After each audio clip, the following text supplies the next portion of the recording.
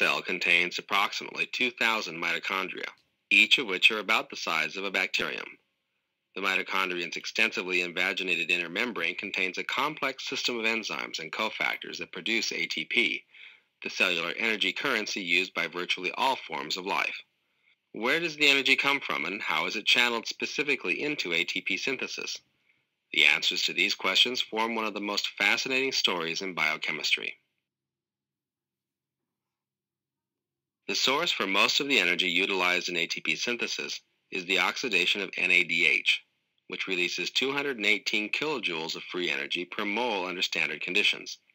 To maximize the recovery of this free energy in usable form, the oxidation of NADH occurs over several steps that are mediated by a series of electron carriers in the inner mitochondrial membrane, and which serve to ferry electrons from NADH to oxygen.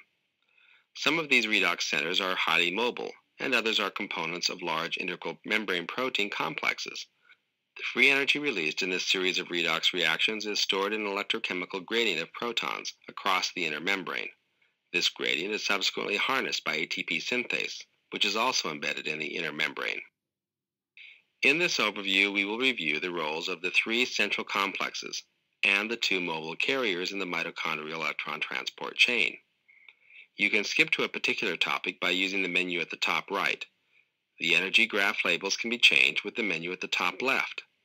You can pause the presentation at any time with the pause play button. The presentation will automatically pause after each complex. Click on play to begin.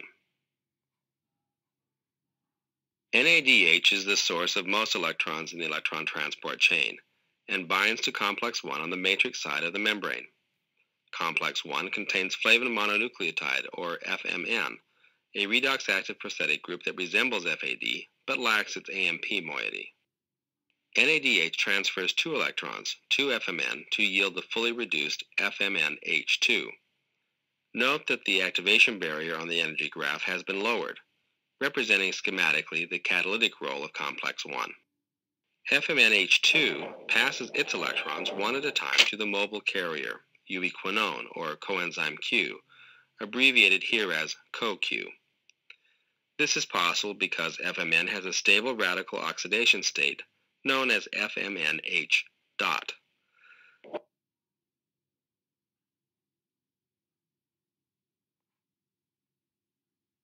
Enzyme Q. During the electron transfer, in a way not fully understood, complex 1 also pumps 4 protons from the matrix to the intermembrane space. Once the electron transfer is complete, CoQH2, the fully reduced form of coenzyme Q, which is nonpolar, diffuses into the membrane. Before we can move on to the next step of the electron transport process, you should note that complex 2, a transmembrane complex that is not shown here, also functions to transfer a pair of electrons to coenzyme Q. However, in the case of complex 2, the source of electrons is the FADH2 produced in the citric acid cycle. Since the standard reduction potential of FADH2 is only slightly less than that of coenzyme Q, complex 2 does not pump any protons out of the matrix. The 2 electrons from complex 1 or complex 2 are shuttled to complex 3 by CoQH2. It binds initially to a site close to the cytosolic side of complex 3, which is also called cytochrome BC1. Since the next mobile electron carrier, the peripheral membrane protein cytochrome C, can only shuttle 1 electron at a time, one of the electrons from reduced coenzyme Q will take a somewhat circuitous route, known as the Q cycle. Reduced coenzyme Q transfers 1 of its electrons through an iron-sulfur cluster and a cytochrome C1 center to a cytochrome C that is temporarily bound to complex 3 in the intermembrane space. In this process, the proton released by CoQH2 finds its way to the intermembrane space. The second electron transfer also releases a proton to the intermembrane space, though the electron instead passes sequentially through a pair of B-type cytochromes buried deep inside the complex.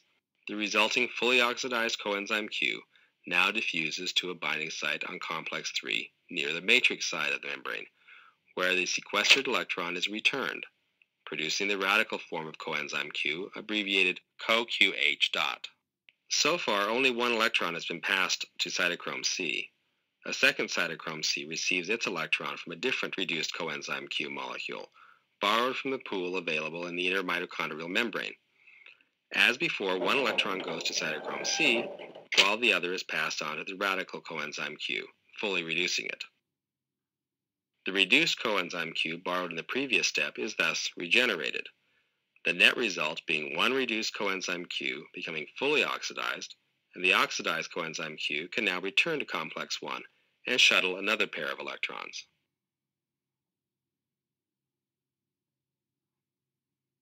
The oxidized cytochrome C molecules shuttle their electrons to complex 4, which is also known as cytochrome C oxidase. Complex 4 passes the electrons onto diatomic oxygen, thereby reducing it to 2 water molecules.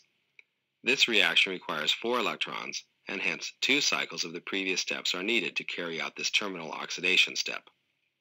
The first 2 electrons are passed through a binuclear copper center near the cytosolic surface to a pair of A-type cytochromes deep inside the complex.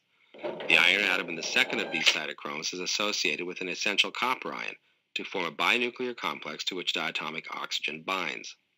As each electron is transferred into complex 4, 1 proton is transferred from the matrix to the intermembrane space.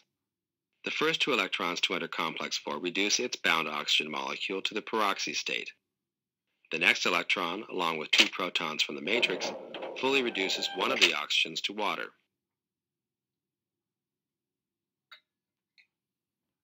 With the acquisition of the 4th electron, the water transfers one of its hydrogens to the other oxygen atom, creating 2 hydroxide ions, which become waters when they acquire 2 more protons from the matrix.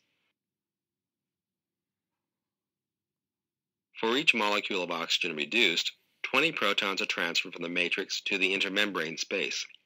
In addition, 4 matrix protons have been used to build 2 waters from the oxygen.